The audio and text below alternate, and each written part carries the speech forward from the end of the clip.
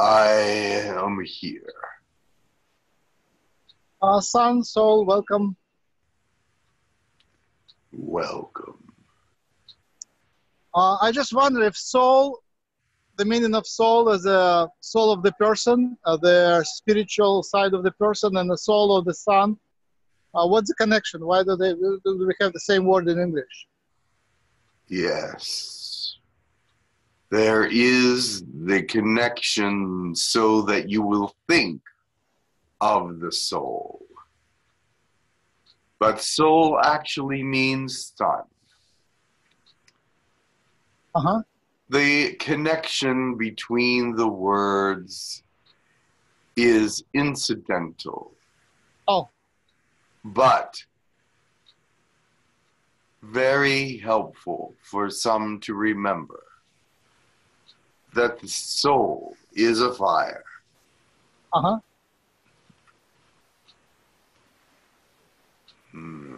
So how do you feel this period of time? This time period is difficult. Uh-huh. Things are slower and more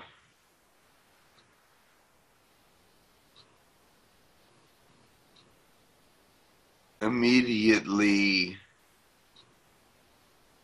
difficult. Uh-huh. I am slowed down and not able to act in an appropriate way at this time. I feel like there is disease within me, but that is not true. But it is a cycle that I go through. But it's not my favorite time. How long is the cycle in human years? In human years, perhaps a decade. I see. So how much of interactions do you have with other consciousnesses? I have beings within me. Right. Just like Mother Earth has beings upon her. And the interaction is with them. Who are they? They are fire beings. Ah.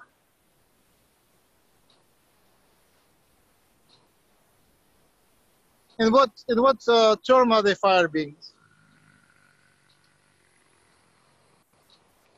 What term? I mean, I'm a chemist. For me, fire is oxidation. I don't think there is much oxidation within you. So what kind of fire is that?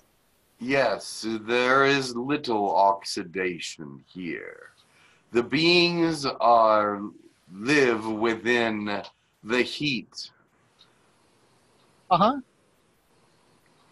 You would call them fire beings, but they are actually just heat beings. Okay. I just remember in Ramayana, in Ramayana there were fire demons, but I don't think these are the same. No, these are not demonic creatures. Uh-huh. They are actually very positive and have been around for millennia. Right. So what's their business? They have their own lives just as you do. The thing is, they have a different kind of life than you could possibly imagine. They are not corporeal, but they move in patterns, Right. one with another, to continue to exist in a positive realm. Helium molecules, hydrogen molecules, they find them as food. I would correct. I don't think that it's called molecules in science. I think it's nuclei. Whatever you call it. Yeah. They feed on these things. Okay.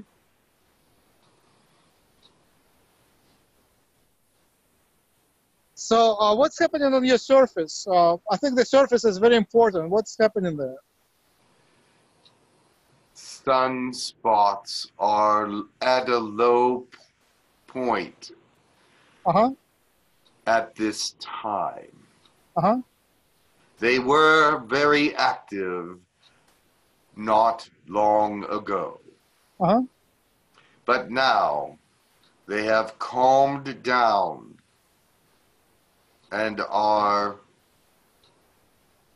not as present. Right. The surface is actually hotter now than it was. Yeah, when we look at the Yes. when I look at the videos of your surface, it seems like it's a very organized structure. So I was thinking maybe it works as a surface of our brain, as some sort of that surface area is more involved in thinking than any other parts. Like a neural net. Uh-huh. Or like you would think of some portions of the brain. Yes, that could be relevant.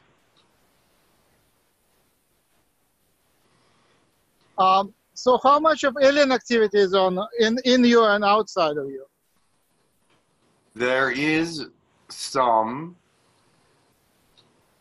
There are more heat beings than you are aware of, but there are also neutrino beings which can pass through anything. Right. And they are friendly beings and also can stop and have conversation.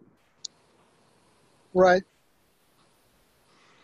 The neutrino beings are very small, the smallest of the elements that you know of. But they are in great numbers traveling the universe. Wow. Are you talking to the other stars? Yes. And how much of your attention is on other stars? There are many other stars that hold life. Right. It's not the same as what I hold. For some are brighter and some are less bright. And the beings are different and have evolved differently. But I can speak to other suns quite easily.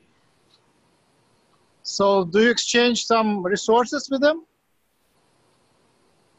Information only. And conversation. Just like Mother Gaia may speak to Lady Venus. Right. What's your relationship with the Creator? like all beings, we see him and her as pure energy and are grateful for being created. Do you have a history of your family or something like that? Family. I am not part of a family in this realm, but when I leave this realm, I do have a family in my soul realm.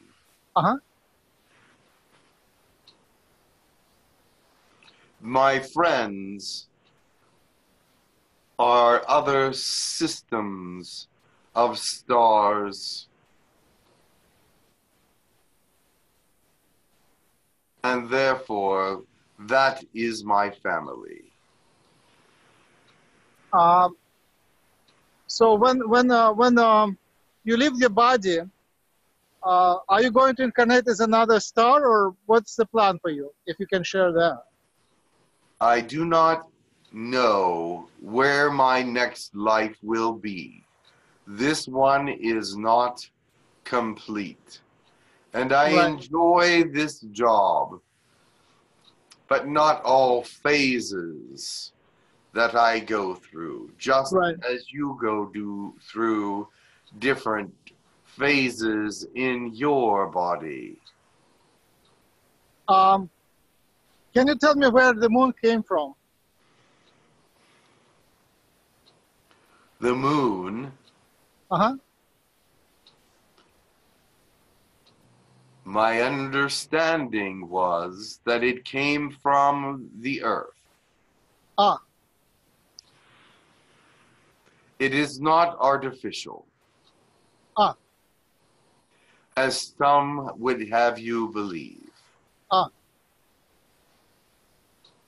These theories are false. Oh, really?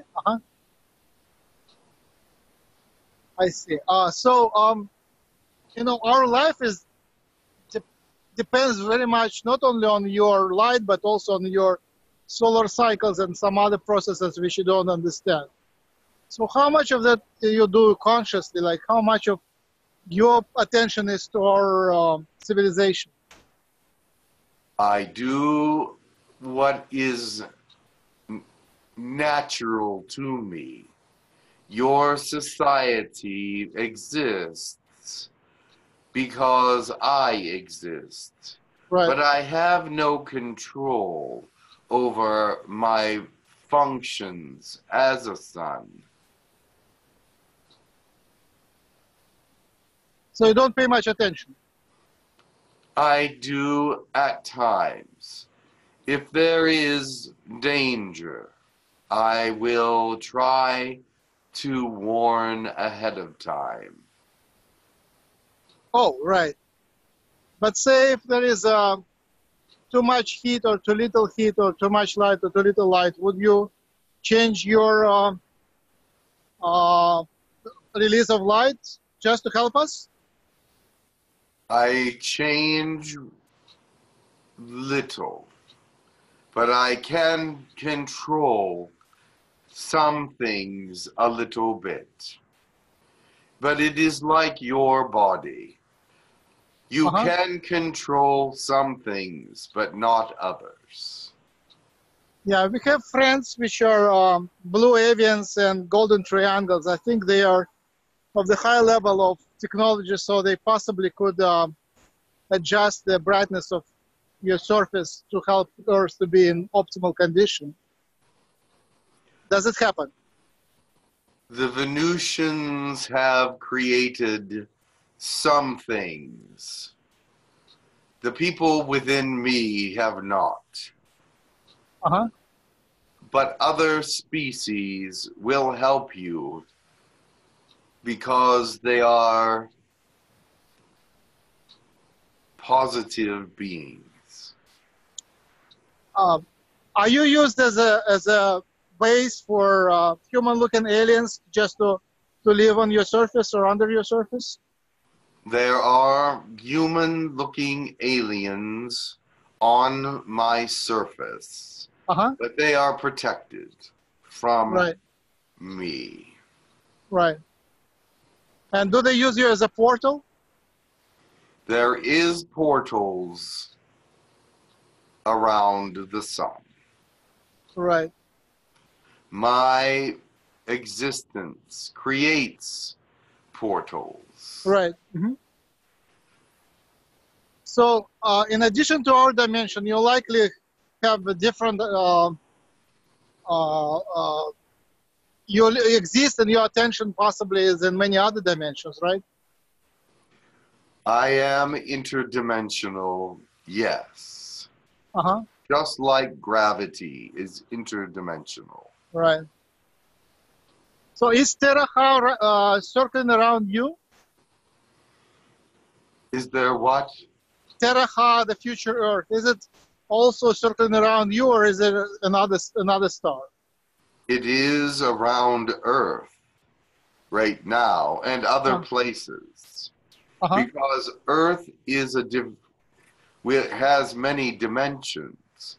And when you reach Terra, you reach a different dimension with different properties and different existences that are able to be reached. But would it be, would the star be the same? Would it be you or some other star in Terra?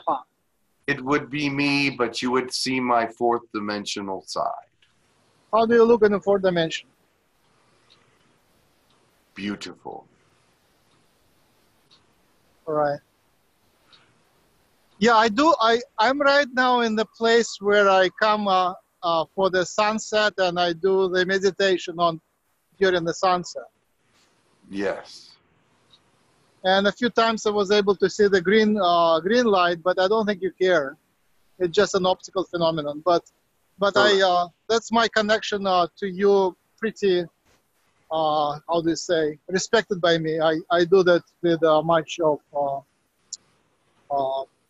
spiritual upliftment. Yes. And do you feel that? Do you feel that? What? Some of our tribes are praying to you as God, and all our churches are oriented to you in some ways. I send those prayers off to the energy which is God. Oh, I see. They will learn after this life that they exist in other realms and other energies. So when you are transdimensional, when you exist in other dimensions, it would be still a star. You would be still a star. Absolutely. My question is there other dimensional appearance of you where you don't look like a star, but you are something else, like maybe a being or an animal or an ocean or anything of that kind? I still look like a sphere, for I have a purpose in all dimensions. And I may not look exactly the same, but my function is similar. So when you transform out of the star image, is there a life, is there another physical appearance for you? Like when you become a red giant, and then what happens next? I don't remember. You become a black hole or something? Is it still alive, or if the sun implodes, if I would implode, right, I would become a black hole. Right. I would fall and condense upon myself, and the weight of my existence would be very small. And I would be able to crush large objects into very small particles. Right. So is it still life, right? You would still function as a living being? Yes. So it's just a transformation, like from a caterpillar to a butterfly or something like that? Something of that nature. So you don't die then, you continue functioning. I do not die unless I supernova, and then I become something different. Oh, and then another soul incarnates, or is it the same soul? Another soul will incarnate, but I will go to the oversoul. Oh, I see. So the stars cluster an oversoul in a different area than human beings, right? So we won't interact directly. Correct. But here we interact directly, we see your light. Correct. Would we be also connected there? Yes. I see. Would you be like shining there for us? Of course. Oh, I see. How does it feel when you shine in the oversoul? I cannot explain that to you. Uh-huh. But no. I can change my appearance there where I cannot change it here. I see. I'm running out of time, but have a couple more questions. Can you answer? Do you have a couple more minutes? Does Jim have a couple more minutes?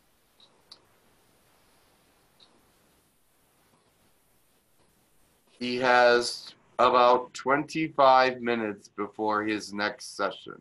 Okay. The questions are simple. One question is, our solar plexus about the willpower. How is it related to you? Is it really, there is a connection to your energy there? Yes. Uh-huh. I'm a nurturer. Uh-huh. And when it comes to planning and future thoughts, I am there in the solar plexus to give growth to those things. Uh-huh. Thank you. That makes sense. And another question was your relationship with time. Do you exist in time? Not in the time that you live in, but a time separate from all time.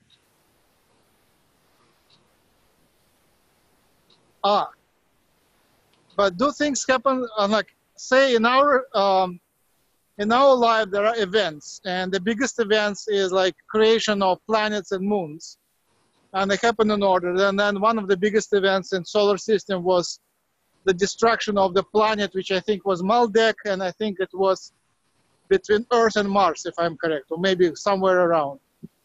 Yes. Do you see those events in the same sequence, or for you it is happening all at once?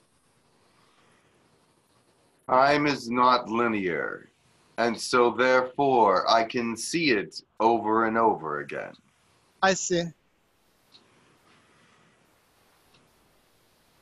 So how do you see our events? Also all at once? Yes, but also separately as well, depending on how I view the universe at any given time. Right, but for us, our future hasn't been created yet. So when you speak to me, can you see our future, or do you have to disconnect from it to speak to me? I can see your probable future, but not your real future.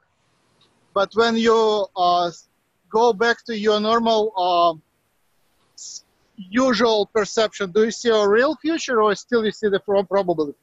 Only the probable future can be seen. Oh gosh. So, but the past, is it probable past or is it real past? It is the solid past and probable past.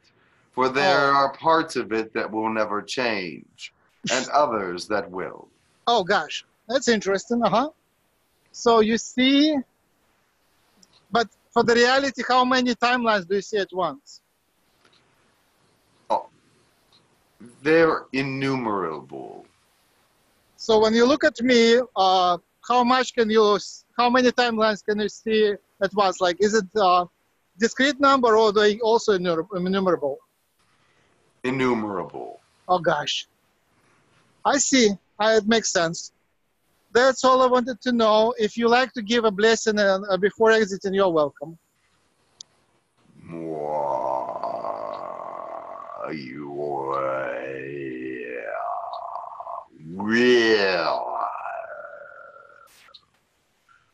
Om Wana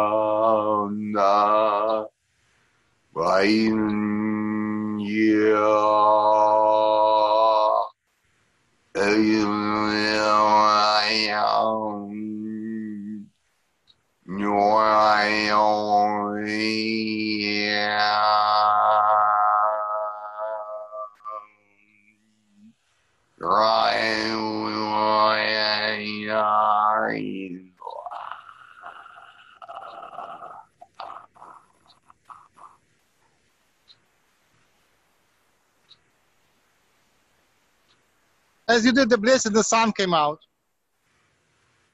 Yes. Good day. Good day. Thank you for coming. You are welcome.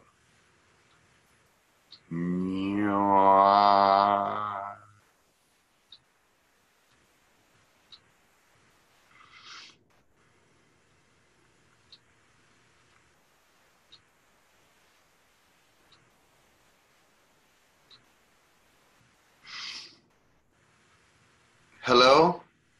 Hey, Jim, welcome back. Hi. He connected from here to the sun. Right. That's pretty interesting. Right. All right, I have to go. I have less than 20 minutes to prepare for the next one.